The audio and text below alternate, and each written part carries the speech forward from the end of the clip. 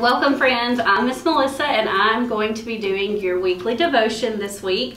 I have my boys here to help. Houston. Holden. So we are going to talk to you today a little bit about prayer. So boys, before we get started, let's kind of go over what prayer is. So how would you define prayer? What do you think prayer is? It's where you just talk to God. Okay. Through like you don't have to talk out loud. Yeah. Sometimes it's kind of like private. Yeah, it's like a private conversation with God. So that's kind of what prayer is. Why do we pray? Why do you think it's important for us to pray?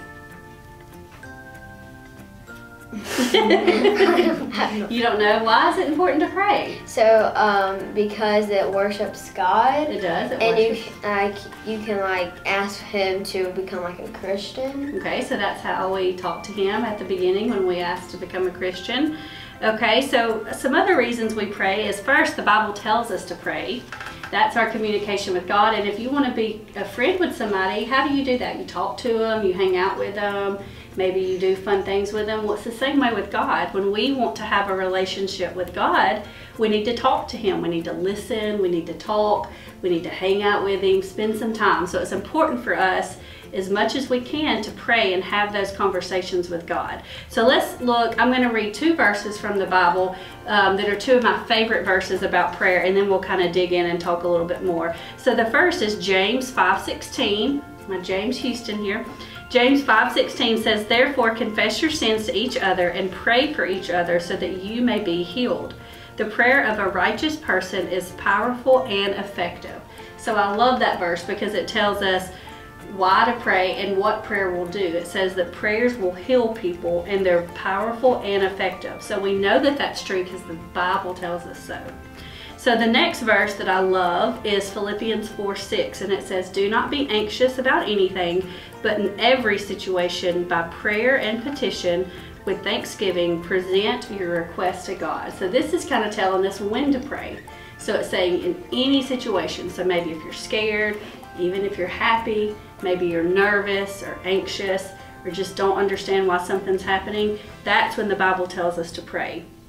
It says in every situation, pray to God and present our request to God. So does God know everything about us?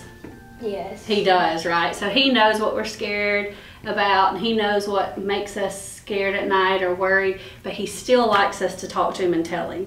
So it says, present your request to God. So if there's something that we need or something that we really want to happen, that's when we present our request to God and we pray to God. Does that make a little bit more sense? Mm-hmm. So friends at home, we are going to do a craft, and this is a fun craft you can do at home, and we are going to use our fingers to help us remember who to pray for and when to pray or why to pray for that person, okay? 1, 2, 3, 4, 5. You can count. Yay!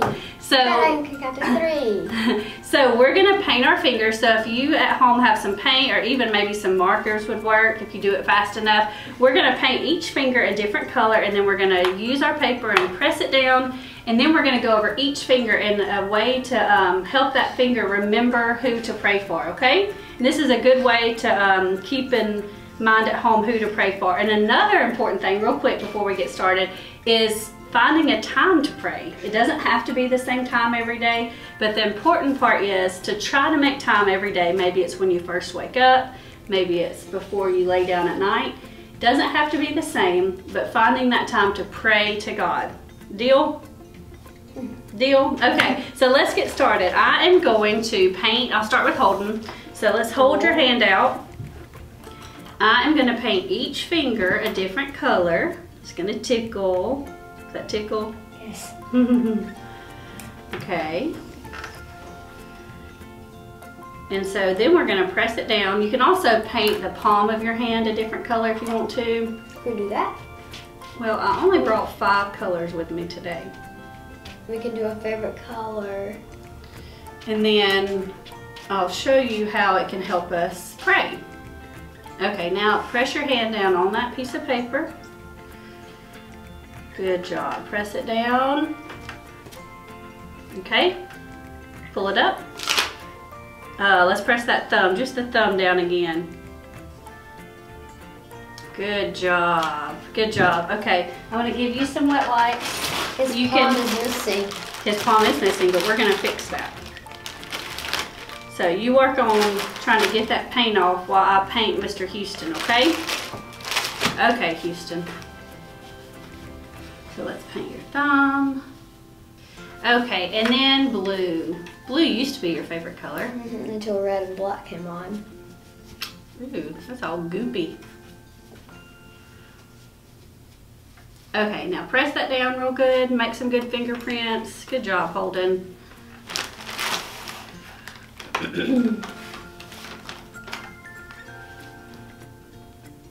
Okay. There you go. There you go. Clean that up.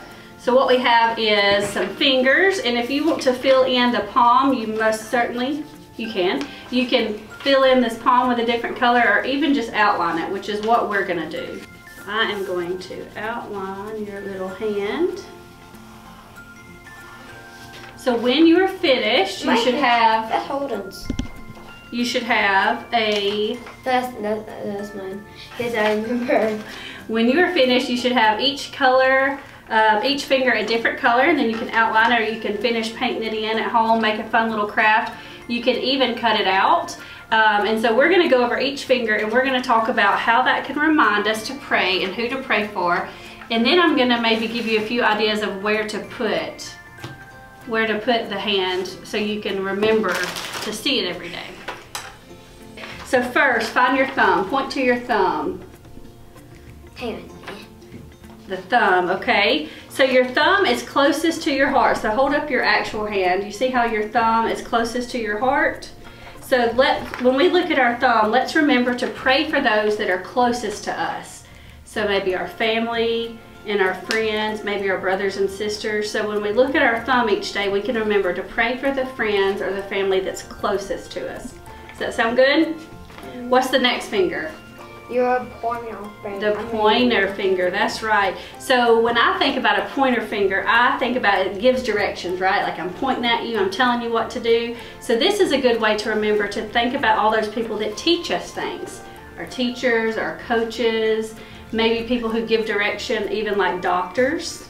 So when we think about our pointer finger, it's good to think about all those people who are teaching and leading us, even our leaders in our church. It's good to pray for them because they are leading us as well, our Sunday school teachers. Okay, our next is our middle finger. Our middle finger is the tallest finger. So when we see our middle finger, we can remember to pray for the people who are the highest, the government, our president, our governor, our mayor, even our police department. So the middle finger is the tallest, so we can remember to pray for the people who are the highest, the people who are having to make all those hard decisions. Okay, the next is what? What's this finger called? The ring finger. The ring finger. So did you know the ring finger is the weakest finger? It's hard getting it up here. Yes. If you stick up your pinky, it's hard to hold it. Only your pinky up without this. Yes. So your ring finger is your weakest finger. That's so why you can put it up. This is how we can remember to pray for the people who are maybe in need the most. So this is your ring finger. So maybe the people who are homeless or sick, or the people that are just going through a hard time. Just the people who maybe aren't as strong right now as they once was. So that's a good way to help remember to pray for them. Okay, the last one is our pinky finger. Hold up your pinky fingers. Cute little pinky fingers. So the pinky finger is the smallest. So this is a good way at the end of your prayer to remember to pray for yourself. We put all these other people before us and then maybe we take time to pray for ourselves because God likes to hear what's on our heart as well. Does that sound good? Mm-hmm. So do you think you can remember those? Yes. Our thumb's the closest to our heart. Listen. Paint. Our pointer finger is the people who teach and lead us. Our middle finger is the people who are in charge. The ring finger are the people maybe that are sick or lonely. And our pinky finger is all about us. So this is, what I was going to say is you could cut this out, put it maybe on the mirror in your bathroom. So every morning when you brush your teeth, you can see it and it'll help you remember to pray for those people. Or maybe put it up by your bed or even on the wall in your room. It could be on the fridge. On the fridge, that's a good idea. So that when you see it, you can remember all these specific people to pray for. Does that sound like a good idea? Thanks for being with us this week as we talked about prayer. So this week, if you make a craft, make sure to post it online and tag the church so that we can see it. And we will be back next week with another weekly devotion. Yes. Bye. Bye.